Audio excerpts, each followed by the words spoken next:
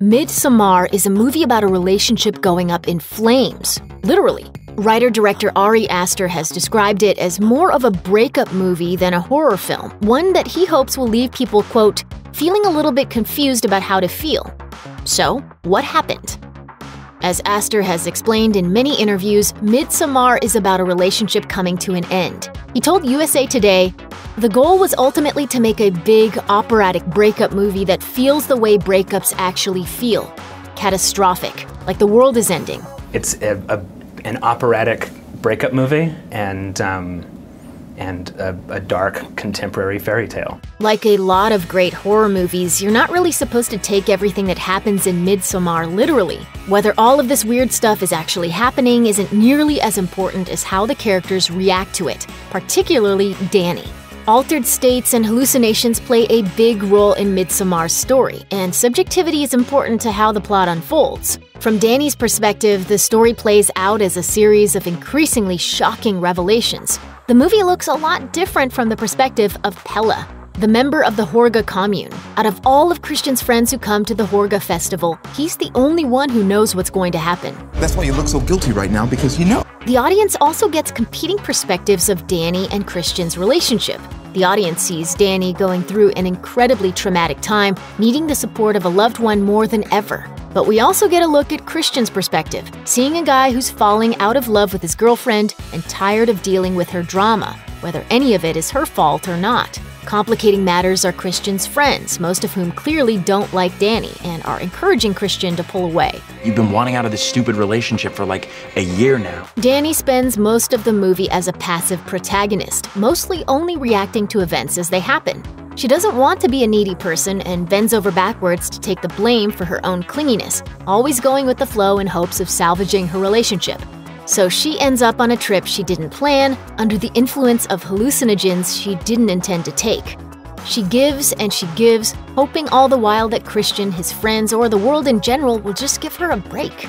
Nothing in her life feels in her grasp until the end of the movie, when she's finally crowned the May Queen and given ultimate power over the commune.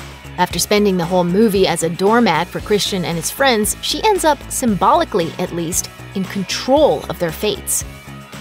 In Midsommar, flowers represent family, with an early clue to the symbolism being the floral wallpaper in the bedroom of Dani's parents, seen just before they die. The metaphor can be extended to plants in general. After the death of Dani's family, the houseplants in her apartment are all dead. In the beginning of the movie, Dani's world is dark and frigid, but things begin turning around for her on the trip, in a place where the sun rarely stops shining and flowers grow in abundance. Before Dani even consciously realizes it, she's being introduced to a new family. The first person to wish Dani a happy birthday. The first birthday she's celebrating without her family is Pelle. Dani truly begins being pulled into the cult on the final day, when she joins in the drug-fueled dance around the maypole. For the competition, she's gifted a flowered wreath.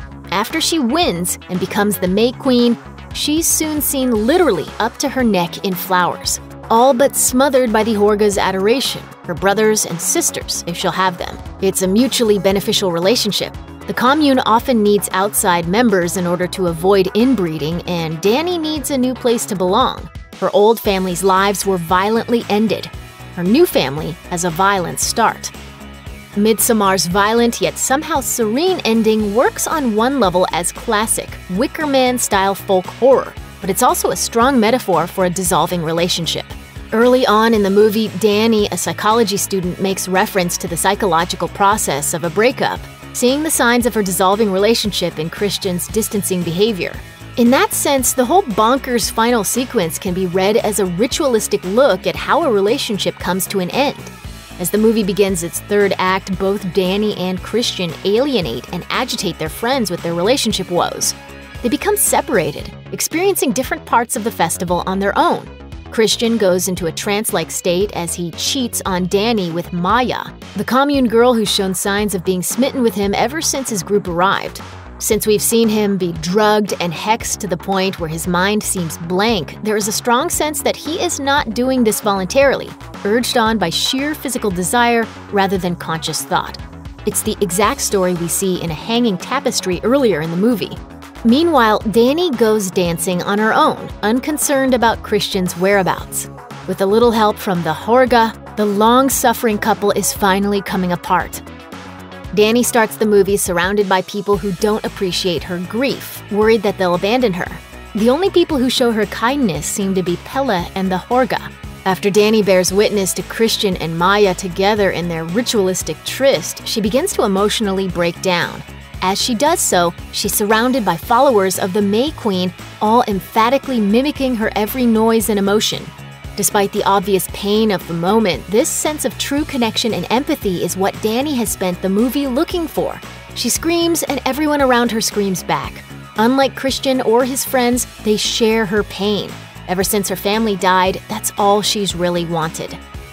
One of the more amusing aspects about Midsommar's climax is the way the events parallel fellow folk horror film The Wicker Man, as well as that movie's certifiably insane Nicolas Cage starring remake. That movie inexplicably involved Cage's character dressing up in a bear costume to disguise himself before eventually just running around punching people.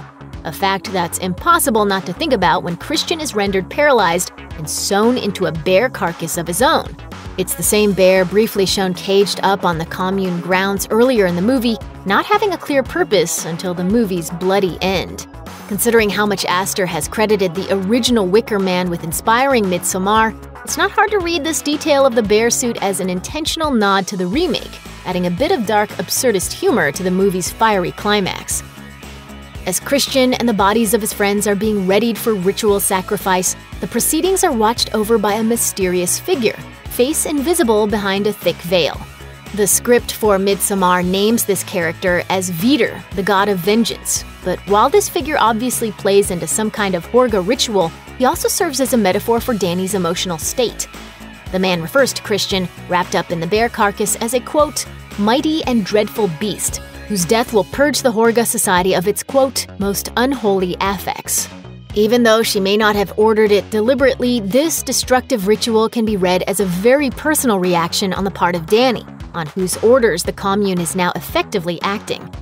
Whether she ordered it or not, this is an act of vengeance on her behalf.